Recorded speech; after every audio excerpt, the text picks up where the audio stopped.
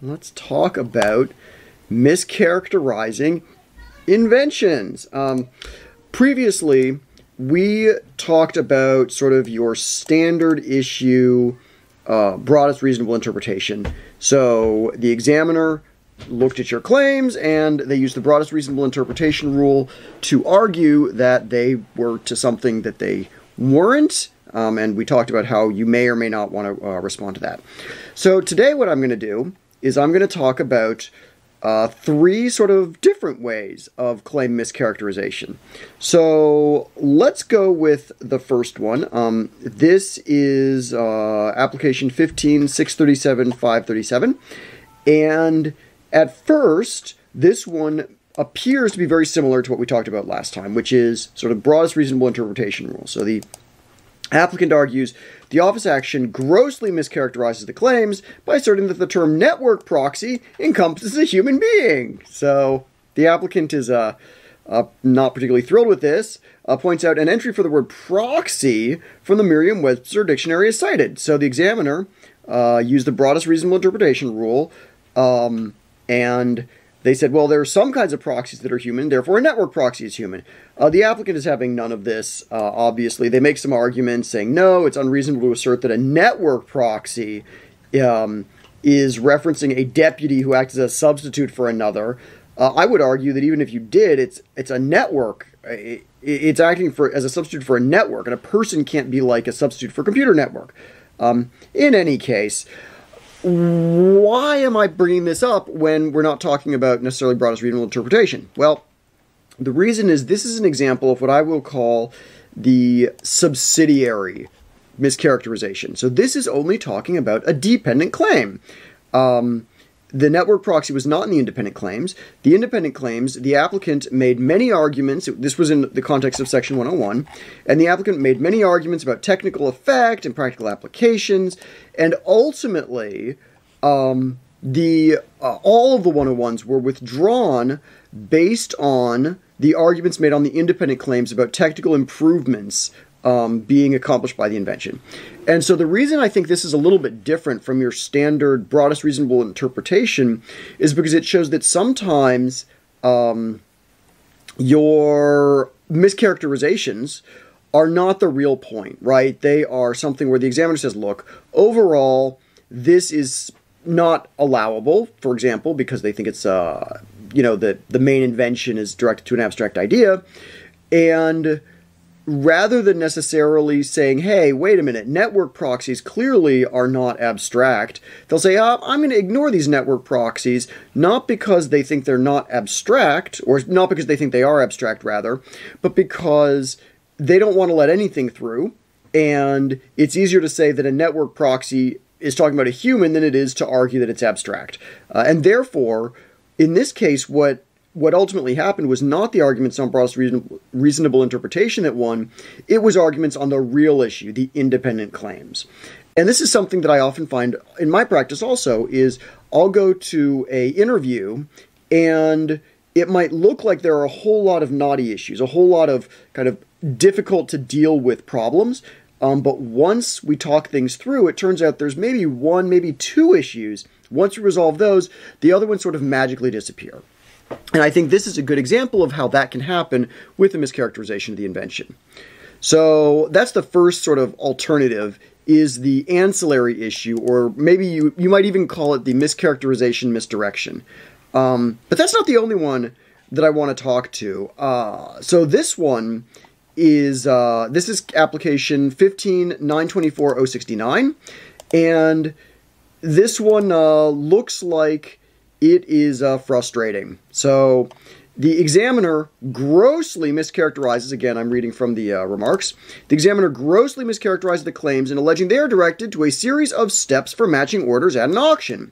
To be sure, there are no steps involving any aspect of an auction in the claims. Moreover, the word auction does not appear in the claims or the specification.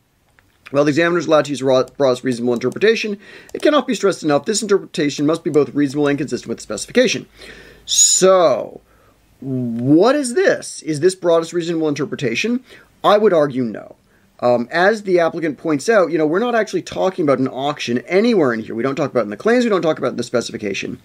This kind of a characterization is something I would think of as kind of a Gestalt characterization, right? You're not saying, oh, this word needs to be interpreted this way, this word needs to be interpreted this way. You're saying this whole sort of invention, I, as the examiner, when I read through this, I get the impression this is about an auction, and therefore, I'm going to treat it as, I'm going to reject it under Section 101. In my experience, these can be some of the hardest mischaracterization rejections to deal with.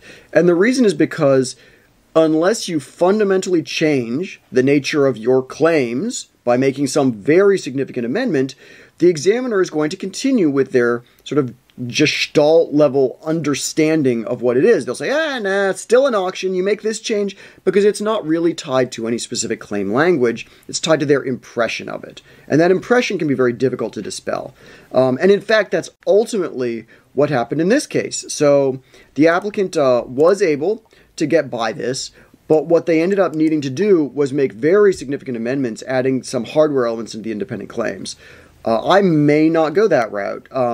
But when I haven't gone that route and I've dealt with these sort of Gestalt level mischaracterizations, I've often had to go to an appeal board because, as I said, it can be very difficult to get the examiner to reconsider their position because they look at it, and again, it's not necessarily tied to specific claim language, and so changing specific claim language or arguing about specific limitations can be very difficult to succeed with.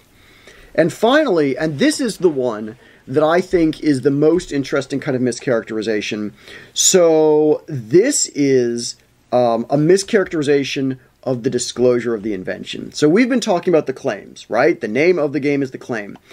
This one is from application 17.039.759, and this is one where there is a 112 written description rejection. And what the applicant says is the office action opines that the applicants do not describe any transgenic plant other than soybean expressing any fusion protein comprising K casein or B lactoglobulin except for ones from cattle. This is false.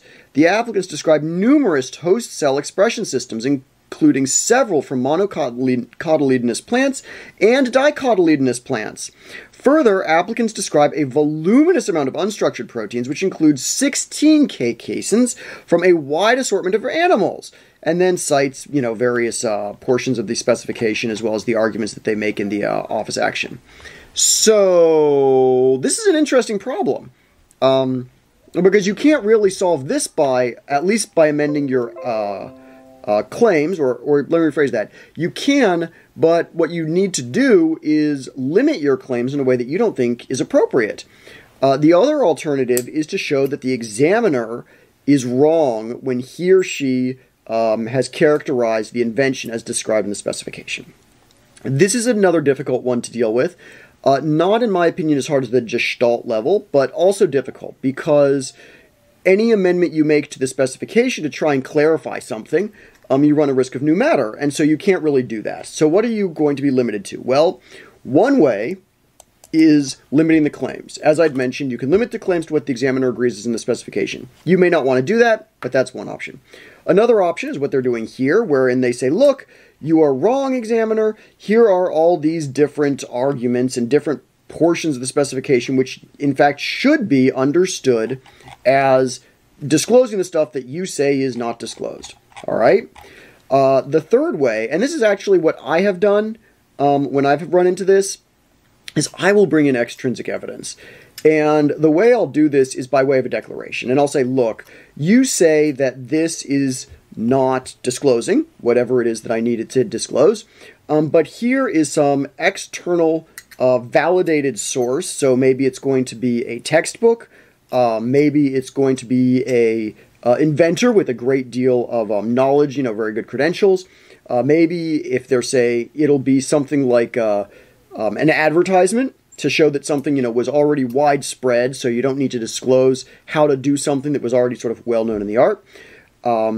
But I'll try and bring in some of these external items. And the reason I think this is a very appropriate thing to do, and it's my preferred approach with these, I can say, look, here it is in the disclosure. And maybe I'll have an interview and the examiner will say, oh, you're right, this is right. Just put this in the remarks and I'll withdraw it. And if that's the case, great. But oftentimes examiners will say, no, I actually read your disclosure, as I should, and I don't think this is that. So just pointing to it doesn't really get you where you need to go. Now, you could sort of play a game of patent prosecution chicken, right, and go that way anyway. But if you bring in something external that says, all right, you, examiner, don't interpret it this way, but one of skill in the art clearly would, that makes it kind of harder for them. And if you are going to play that game of chicken, it sets you up better for an appeal if you need to go that route. In this case, as I said, they went the route of pointing to where things were in the specification that they thought covered what the examiner said wasn't there. This was not successful, and ultimately they did end up limiting this by limiting their independent claims to something that was close to what the examiner said was disclosed. So, in any case, that's 3 more ways that you can have your invention mischaracterized. There is the misdirection mischaracterization, the Gestalt Mischaracterization, and then the disclosure mischaracterization. All 3 of them can potentially be difficult, but as we've discussed, there are ways to respond to all 3 and ultimately to get over them, at least in most cases, though they can be a little bit difficult. All right, that's it. I appreciate your time. Good luck.